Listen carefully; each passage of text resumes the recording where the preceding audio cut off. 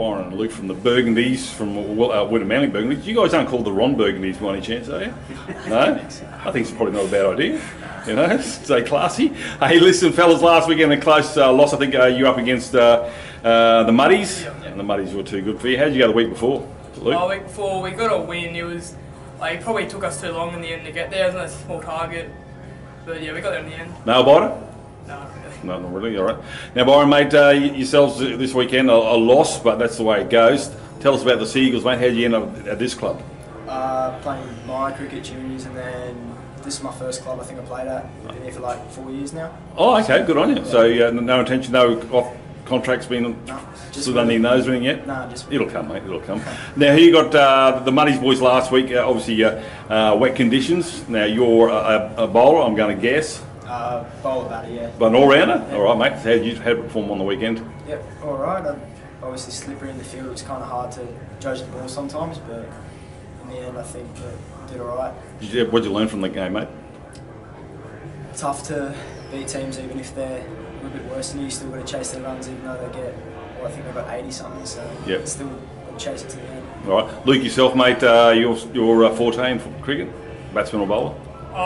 Keeper batter. Keeper batter? Okay. So you're better at keeping the batting? Debatable, but some days. Some days? What? Mate, as a keeper, mate, what's the worst thing that you have from your bowlers? Is it inconsistency, or is it a case of bowlers just bowling a little bit too short and you got to panic a bit? The leg side wide's never much fun. Okay. So not too many wides from your blokes? Well, a couple here and there, but no, not me right. Do you give it to them? You give them the gloves, say if you're going to bowl down there, you stop them? No?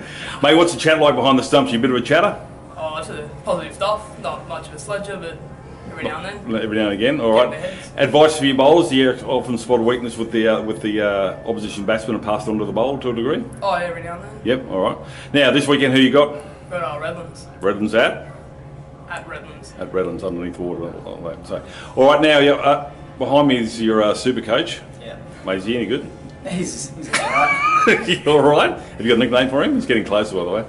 No? Just coach. Just coach. I'm going to get coach in here, mate, if you want to jump in here, Matt. Hey, listen, talk about the boys here. How much do you enjoy your coaching, mate, with the young fellas? You just like seeing improvement from the start of the season to the end of the season? Yeah, that's the key thing, I think, is just letting everyone enjoy their cricket and seeing the improvement, and hopefully everyone grows as a team and a little bit as individuals as well. Is there one thing that you see the first class players do that the young blokes try and incorporate, and it's just a little bit too early that you've got to try and knock out of their game? No, there's more things I'd like to knock into their game. Okay, Probably the big thing is the running between wickets. That's okay. We always tend to leave a few runs on the field every innings. So that's probably the big thing I'd like to try and get younger kids to focus on a little bit more. Now you're talented, mate. You're a former first class player. Yeah. No, not quite. No, but that doesn't mean John Buchanan, the super coach. He wasn't a first class player either. But you enjoy the coaching. You'd rather obviously umpire rather than sitting on the sidelines. Yeah, no, I enjoy the coaching. I'm a third generation cricket tragic, so Byron, my son, had no chance. We're always going to be a cricketing family, and that's what we've been. So. All right. What did you tell the boys after the loss on the weekend? I was actually really proud of them. I thought they played a hell of a good game, and they were just beaten by a better team. So we just said, a few things to work on the next week, and chins up, and we'll get on with it next week. So. Tigers this weekend? Yeah, it'll be a tough one. Always a tough one. All right. Yeah. Fingers crossed that. Who's the skipper? Byron, mate. What do you call heads or tails? Heads. What's your strike rate? At 50-50. Oh, what? No, it can't be right. Okay. See how you go. Boys, all the best this weekend. Don't worry about the Muddies. That was last week. As long as you improve with every game. Thanks for talking to us on Seagulls TV. Cheers. Thanks, man.